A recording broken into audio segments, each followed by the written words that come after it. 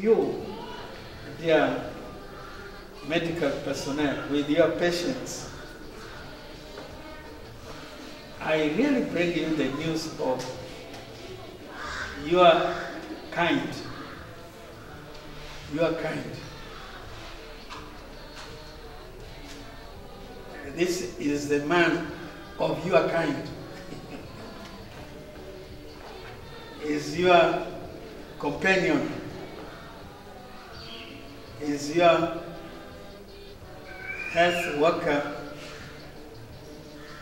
like you. If you see here, you doctors, you see it very clearly. He's dressed fully in his uniform as a doctor. As a doctor. So, in fact, I'm bringing that good news to you because through him, your work as doctors is being elevated not only in the eyes of human beings, but also in the eyes of God. He has given you this vocation, and he is giving you support to do it well, like he has done. This doctor was a priest, yes, but he had put his whole heart to serve the people, humankind. Let me put it in more plain language. He dedicated himself to serve humankind. He didn't care about what color you had, what tribe you had, what religion you had, what other, position in society, whether you are a rich person or a poor person. For him, as long as you felt sick, that was where his heart was. You see here holding one of the patients, very clearly. He's holding a child. There is a photo of his where he holds this child and is looking very intently at this child.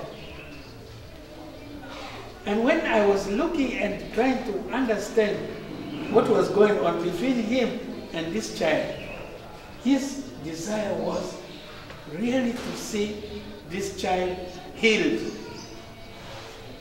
That was his greatest expectation and a desire, to see the patient brought to him healed.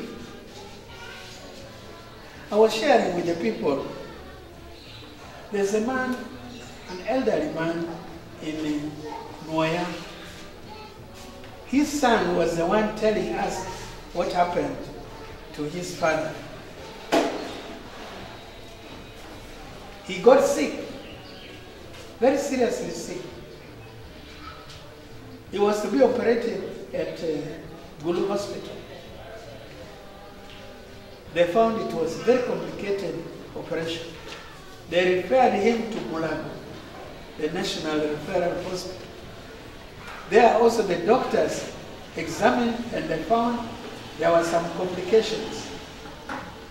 They said this should be taken to Kalong, where this doctor was staying and was working.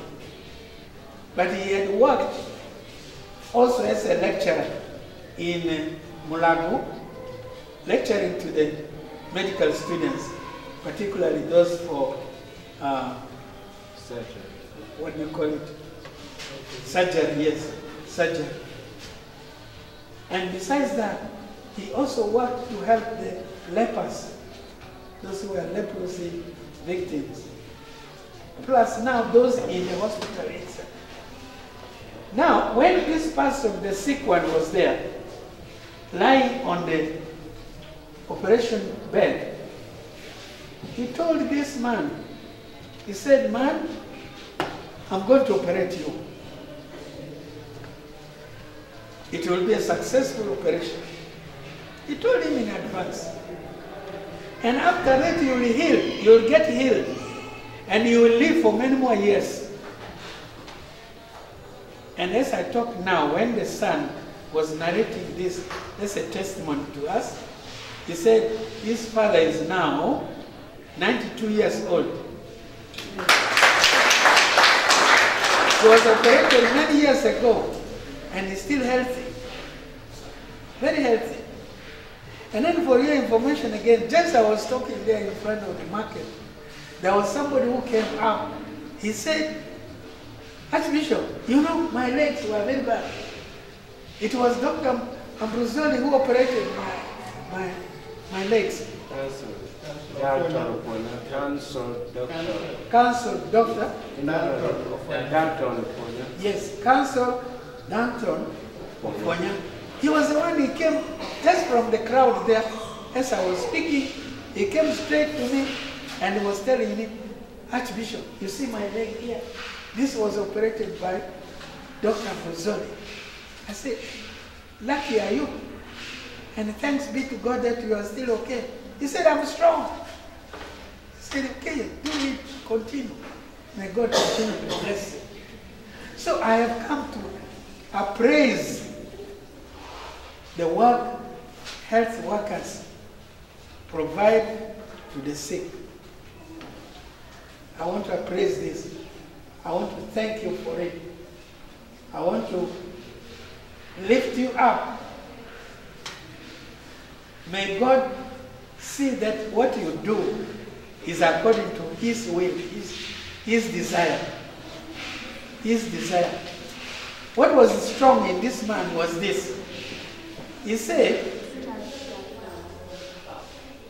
God is love. So I must be the servant of this God who is love to the sick people, to suffering people. This was his slogan, his motive of working. Then he said, this is written actually, where apart picture chimpa jome wilobokolo. That is so intensive. Said, you give me that heart to think and care for the people who are suffering from all over the world. I'm sure, medical superintendent, this hospital is not only for the Acholi. Is it only for the Acholi? No. Is it only for the people in the northern Uganda? No. You get people from all over. Some maybe even from Sudan. You do. Some from Uganda. Those who are from Uganda, who are caught here as traders or what and so on, when they fall sick, where do they go? They come here.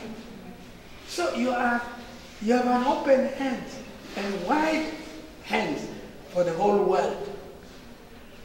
For the whole world. For humanity. For humanity.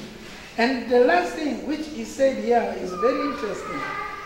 Gonya kikita. Gonya kikita. Means, God, free me from selfishness. Let me never be selfish in provision of the service that is needed by anybody.